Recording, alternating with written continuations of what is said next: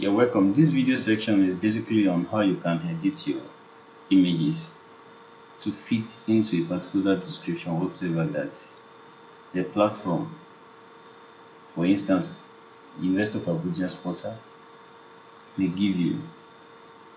Some may tell you that it has to be in PNG format, some may tell you it has to be in JPEG format, some may tell you that it has to be in GIF format and all that. Some can also give you description as to the size. So this video will quickly go through. This video will guide you how you can do it yourself with minimal knowledge of computer, with minimal computer knowledge. First and foremost, you must have the image on the device. For instance, I have mine here. So let's assume that I intend to edit this to a particular format. For instance, I need to use JPEG and I want to convert this to JPEG in case, assuming that it is not in JPEG, so I need this image in a JPEG format. Just come to the image and right click on it. Please, this is applicable only to a Windows system. So you right click on it and come to edit. So that takes you to a page where you can edit the image. So obviously my image is very large.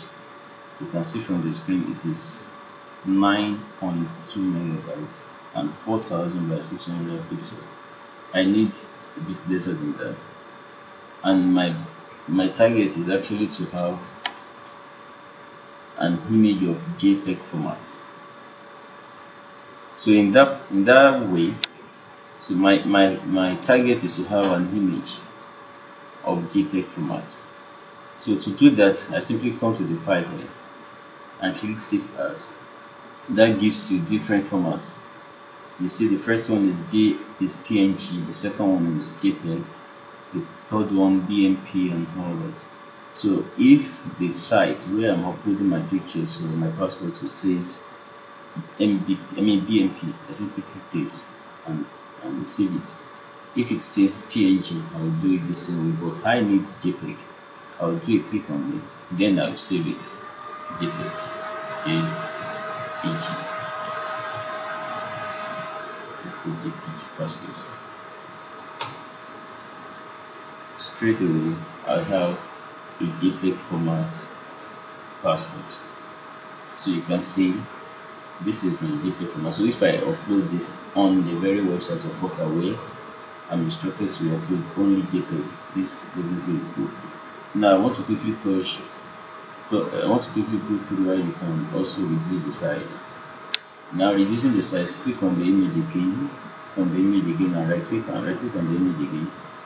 Then you reduce the size from here. You can see the size. Reduce the size from here. Let's also pay attention to this very column where we have the pixel 1 and look at the size there. Having saved it in JPEG, it has reduced the file size to 5.5, but I need an image that is less than 100 kilobytes. Obviously, I believe that you know that 1000 kilobytes makes 1 megabyte.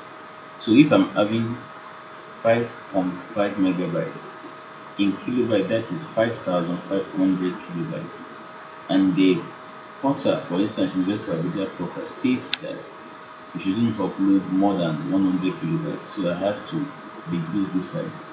In order to do that, I simply come here and click on the size. Here I can put 10 and see how that comes out. Then save it.